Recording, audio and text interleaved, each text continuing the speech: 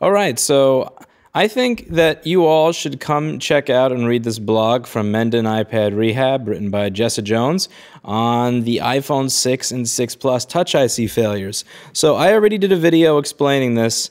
I actually fucked up in my explanation since I open, one iPhone a month, as you guys know, for data recovery, if that. But she better explains the issue than I did.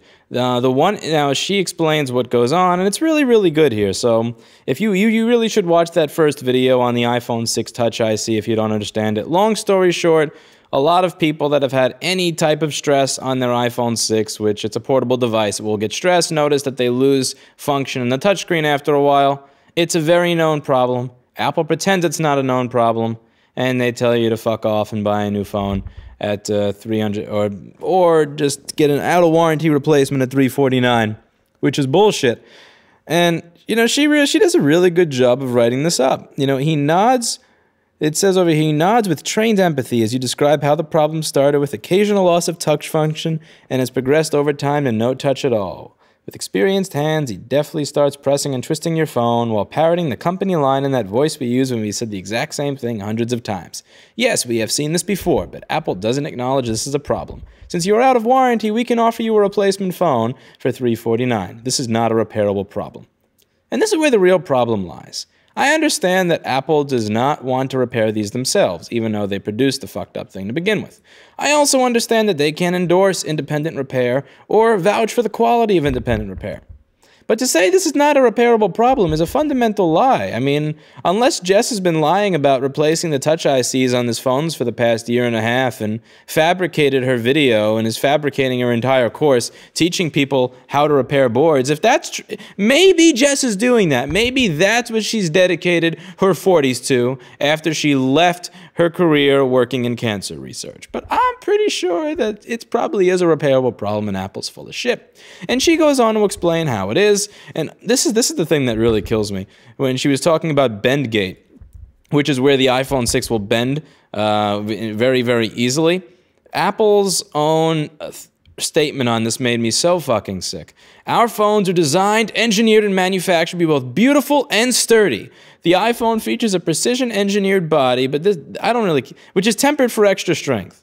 Are you fucking kidding me? I mean, if you drop a Samsung S5, does it bend like a paperclip? If you drop a Motorola Moto G, the cheapest shitty $200 Motorola Android phone, does it bend like a fucking paperclip that was, it doesn't. But this thing does at $600 or $700. And it really kills me when they say shit like, let's see, where is it here? The strongest glass in the smartphone industry. Are you fucking kidding me? Like, seriously, I have an S5 that I drop every fucking day for the year that I owned it. So I had that S5 for more than a year. I had that S5 from about November 2014 to January or February of 2016. I dropped that thing 3 times a day. I dropped it on porcelain bathroom floor. I dropped it everywhere. It is scratched but not cracked. iPhones, I mean, it speaks for itself there. You can say that it's a better phone, the software is better, I like it better, that's great. But like, reinforced for high-stress locations, titanium inserts, tempered for extra strength. You can say whatever you want, but that's all. Again, the phone fucking bends in your pocket. Spare me this bullshit. But that really kills me. But I mean, she really does a good job of explaining everything here. Like, ultimately, they don't let you. The real problem is that they don't let you know that there are independent solutions, and when people actually post about it, they shrink the post. So, here's the post that I showed in my original video. Here's the follow-up post after Apple just, destroyed it and removed all of the logic and reason and knowledge, where he's explaining exactly what chip goes bad, exactly why the chip goes bad, which can be demonstrated by a 4th grader under a microscope if you give him the right tools. It's nothing that he's posted was wrong. And he's not, and again, there are so many people that have this issue. So Jessa actually went back and print screens and copied and pasted a bunch of different user experiences where a lot of different people said that they had the same problem. So Apple says, oh, this is not a problem we acknowledge, but there are many different users that acknowledge this is a problem. And the real issues here are, A, Apple continues to parrot the lie when they say this is not a repairable problem. They are robbing you of your opportunity to give your money to somebody but them that will economically repair your problem, and B, they're deleting posts on their fucking forum. So look at this. Look, he describes exactly how it fails, right? Then they edit the post to remove it. And you can go back and read Mark's post. I annotated it and included it in my original video that I did. You can see, like, it's not like my posts. My posts have attitude. My posts often have cursing. My posts call people out. His post is polite, kind, courteous, and just very professional in the traditional definition of professional in that sense. And this is one of the things that really gets me. One, Apple's ASC, I thought it was Apple Community Support. Whatever. One ASC regular theorizes that if Apple were to allow this content in the forum, then it could later be used as legal admission that they were aware of the problem and chose to do nothing about it. And that's the reality here. Apple is aware of the problem, and they choose to do nothing about it, and that's bullshit.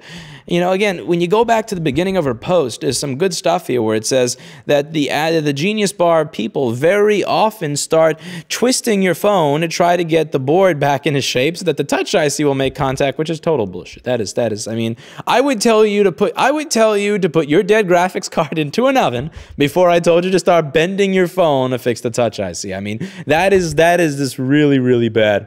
But what really gets me here is the fact that what was I going to say here? Oh yeah, the cost of the phone as well. So A, they don't let people know what's going on. While not letting people going what's going on, they don't admit fault. They don't let you know that there are alternatives. Again, Jess is not the only person doing this. There are people fixing this thing for $100 and they're doing a good job. They got good Yelp reviews, good Trustpilot, good online feedback on their Facebook pages, good karma. And they're not letting you know that other companies do it. And again, they don't have to say, Apple doesn't have to say, they don't have to say, we endorse this third-party repair center, because that opens up a whole fucking can of worms. But they don't have to say, this is not a repairable problem. That's where it's bullshit. Now, one of the areas where I disagree with Jessa very much, and in my opinion, this is kind of just an indication of her own bias as somebody that makes, lots of money off of fixing this shit, is where she says, it's not a big issue because this is like dog years, given the fact that this is electronics devices in constant use from morning to night and subjected to incredible daily stress. And you could read the argument that we had in my original video where I talk about that. So let me just try to find this here. YouTube, Lewis, Rossman, iPhone, Touch IC. So she believes that that there is no problem with this. That the phone, you really can't expect it to last more than a year. If you got 1 year out of your phone, then you got what you bargained for. I believe that is the biggest bunch of bullshit. Now, I'm not saying that Apple should have to warranty the phone more than a year. I think a year is a generous warranty.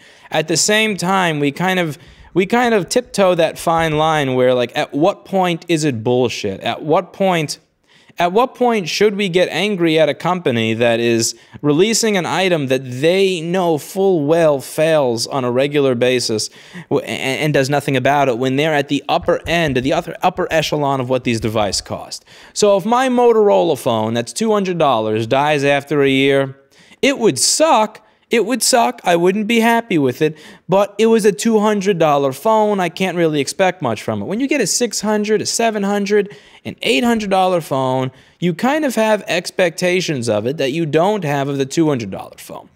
Now, I'm not saying that Apple has to beat the $200 phone in every single area. I'm not saying that at all. Wow, it's really hard to find comments here. Where is my... Yeah, here we go. Here we go. So this is where we were arguing this, and you can... I said, you are saying that the phone shouldn't be expected to have a lifespan of over 1 year, which at $600 is still crap. Many other devices that are cheaper constantly outlast this supposedly flagship device. And let's see.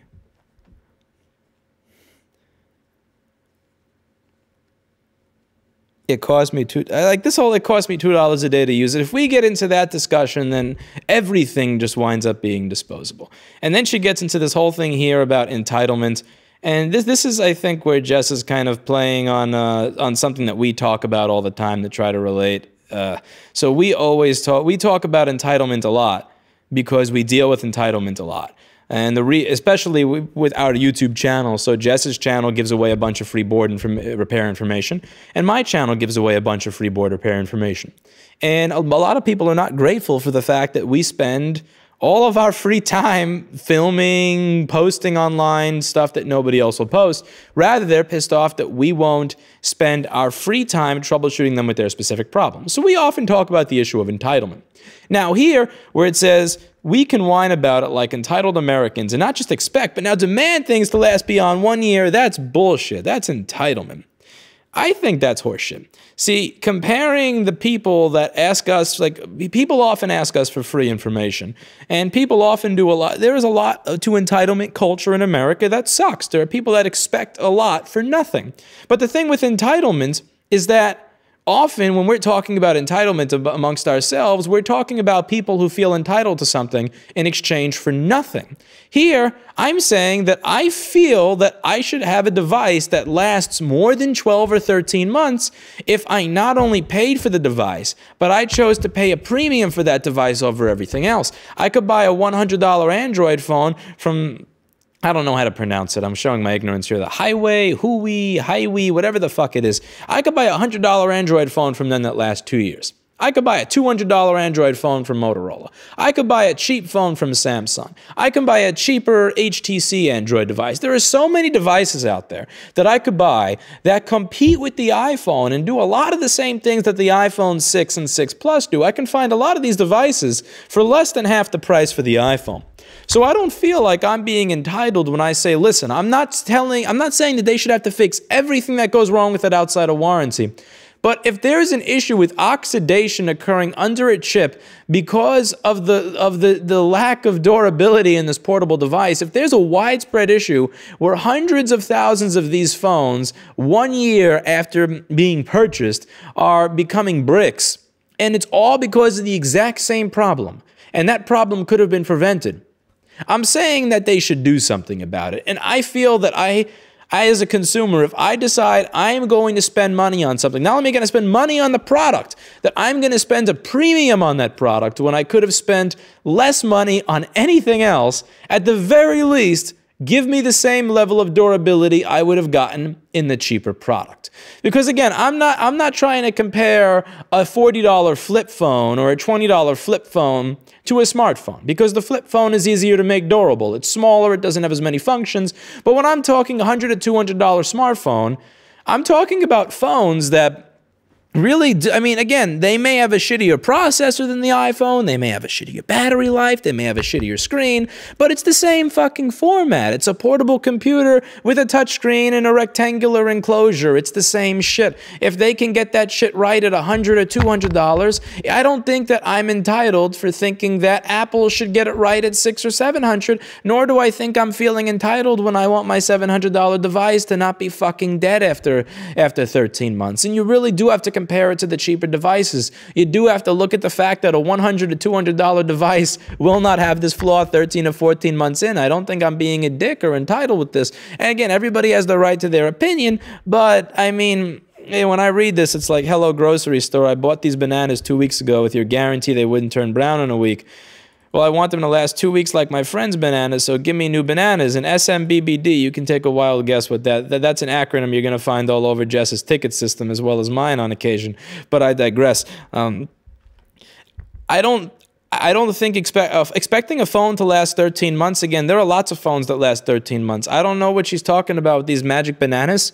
If I buy a banana on Monday, very often by Wednesday, it's brown already. So, I mean, bananas don't last 2 weeks very often. That's pretty rare if that happens, but it's actually very, very common for smartphones to not die at 13 months. In fact, it's actually an expectation amongst most consumers of these products that when they spend more than $70 on a smartphone, that it will last 13 months. This is a widespread expectation that is not being pulled out of our ass. It's something that is rather common from customer expectations, and I would sincerely hope that this is not an expectation that would change, because if we let Apple go with this, if we let Apple continue to say $350 for an out-of-warranty replacement that is going to be a refurbished board, that's going to be a refurbished board out of somebody else's cracked phone that has oxidized joints, it's going to die.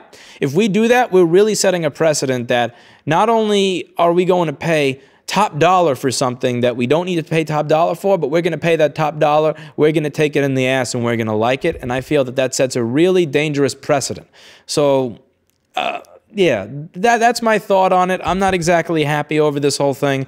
Again, just one of the many, many reasons that I have absolutely no desire to own an Apple product ever again. But yeah, and even if you love the products, even if you are a big fan of Apple products, you love the iPhone, you love the MacBook, you love the aesthetic, you love the design, you love the ergonomics, you love the interface, you love the ecosystem, even if you love everything about their products, this video is even more for you, because if you love their products, you should want to see them do better. You should want to see them stand behind their products. If we set a precedent that it's okay to release an item that 13 months after release will develop oxidized joints that do not allow the device to function, that requires that you just buy a new one because they're going to tell you it can't be repaired, that's not going to help us at all in the future. That's not going to help encourage Apple to produce better products. That's not going to help Apple support their products more. And if you love their products, if you enjoy their products, you want to buy their products, I would suggest that you should be a part of helping make sure that their support, their R&D, and their manufacturing is done better than it is now. And it can be done better than it is now, because again, we're seeing it with those $100 Android phones. We're seeing it with the Huawei, Highway, whatever, however the fuck you pronounce it. We see it with the cheap Motorola. We see it with the cheap Samsung. We see it with the cheap HTC. All these other companies are able to get it right at $100 to $200. And I'm not saying they're as good as the iPhone when it comes to the processor, the screen, the battery life, all that. But this is basic function. This is basic just longevity. Can you get the phone to have a touchscreen that works for 13 months? And this is something that is a basic expectation that everybody gets right at a cheap price. So for the love of God, well, can Apple figure out how to get this right? Again, what do you guys think?